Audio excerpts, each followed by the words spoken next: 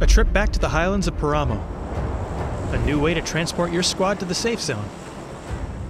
Updates to Metal Mastery and the PUBG ID system. And lots more as Season 11 begins and we dive into the latest PUBG patch report. First up, one of our most popular new maps is returning for a sophomore run. That's right, you can now once again take on the highlands of Paramo with new ways to play. You now have the option of choosing solos, duos, or squads in both TPP and FPP for Paramo.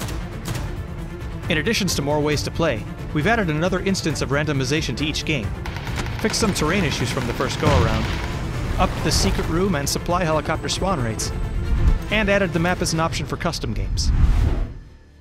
Up next, we're adding a new transport tool that allows you and your squad quick movement across the battlegrounds to the next safe zone. With the emergency pickup item, you call in a plane to grab a cable you deploy via a high-altitude balloon. Once picked up, your squad will be carried towards the safe zone until you decide to drop out and parachute back to the battleground below. This item will allow players more options for where to begin looting, if they find themselves having to go through a particularly spicy area, or simply can't outrun the incoming blue zone. Similar to the flare gun, this device is anything but stealthy, so be warned that anybody near you is going to know what you're up to. The emergency pickup is also pretty heavy, so make sure you plan your bag space accordingly if you plan on carrying one around.